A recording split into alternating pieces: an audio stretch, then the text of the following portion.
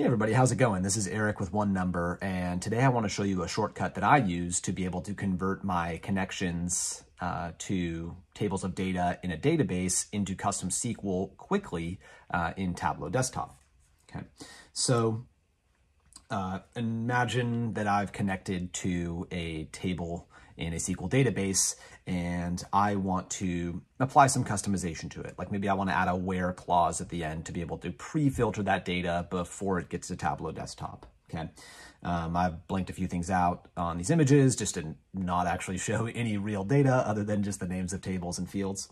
So I've got my initial connection. So the first thing I'm going to want to do is I'm going to hit the data dropdown on the toolbar, and then there is an option on that dropdown that says convert to custom SQL. So I will go ahead and select that.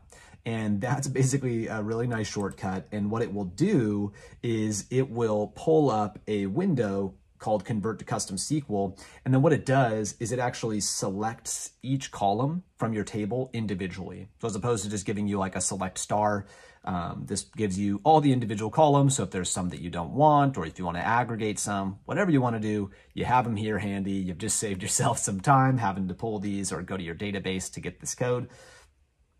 So the next thing is if you want to add some sort of customization, you can add an additional clause, whatever it is that you would like to do.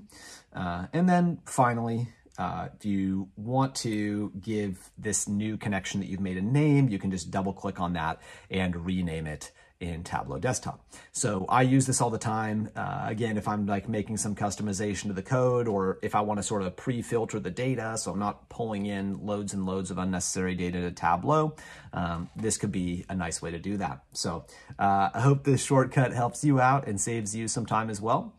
And we look forward to catching you on another video here on the One Number YouTube channel soon.